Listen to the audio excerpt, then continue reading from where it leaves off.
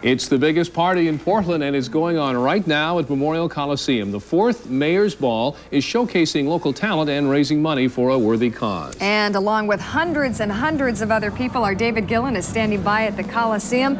I understand there's quite a crowd there, David. Yeah, Shirley, it's as big as it can be, I guess. The Coliseum is sold out. Some 11,000 people are here. It's kind of loud inside. That's why we're out here on the concourse. You know, not only is the crowd large for this Mayor's Ball, so is the variety of music. Don't go around, girl. Tell me all your secrets. Tell me what your sweet heart really can do.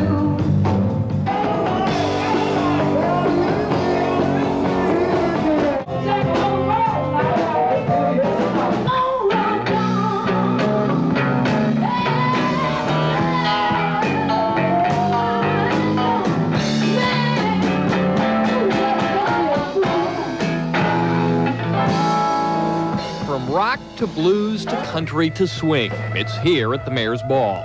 54 bands are performing tonight, making this the largest Mayor's Ball ever. There are 6 separate stages set up at the Coliseum and 2 more at the nearby Convention Hall, which has been set aside for alternative music, such as the kind played by this band, whose name we can't even say on TV. Plastic utensil.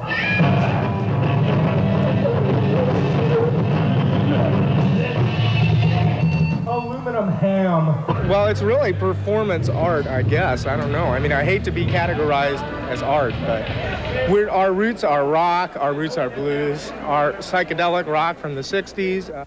The Mayor's Ball is more than just a party and more than just a fundraiser. It's proof Portland boasts a dynamic and vibrant local music scene. Boy, music for everyone's taste tonight at the Memorial Coliseum. Thank you, David Gillen reporting. Lowering it a few decibels, lovers of ballet watched Andre Ustinov. For the first time ever, Portland's Mayor's Ball sold out tonight. Reporter Bob Hyde joins us live from Memorial Coliseum, where thousands of people are still enjoying the music. Bob?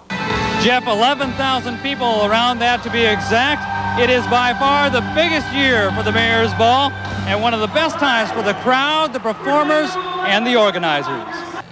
The crowd gathered early in front of the Coliseum. Many wore their best party clothes and party hairstyles. Inside the Coliseum, it was rock and roll and jazz. Aluminum ham. Then there was Smegma and other bands in the convention center for those with a taste for the avant-garde.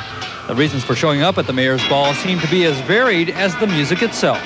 Charity, how about the music? Music's great. How about you? What brought you out tonight? I came with him. Oh, I thought it'd be a lot of fun. I've never been to a large dance like this before.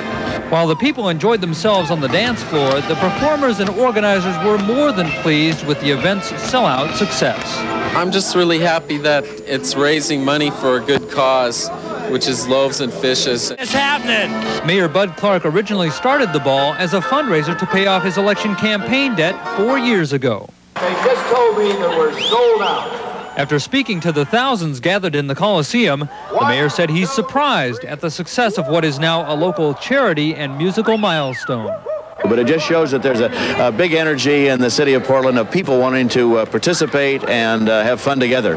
And it's respect for each other. Once again, what does it mean to Portland?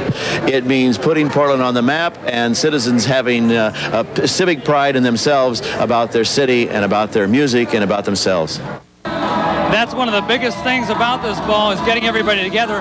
By the way, about $25,000 probably raised this evening through this sellout here at the Mayor's Ball tonight. Jeff? Okay, Bob, I know there's a lot of bands down there tonight. Did you have a favorite? Actually, the Dan Reed Network coming up after Curtis Salgado, I believe, is playing in the background right now. But Dan Reed Network, by far, is the best. Okay, thank you, Bob. My choice, at least. I know. You told me earlier you liked Smegma, so I was just checking in with you a little bit. Well, I'm taking off now. I'm off duty. Okay, take care, Bob. Bye-bye. We'll be bringing you more music from the Mayor's Ball later in the show, but next on Channel 2 News, The Bottom Line forces Jimmy Swaggart to break from the Assemblies of God Church, and the pilot of a high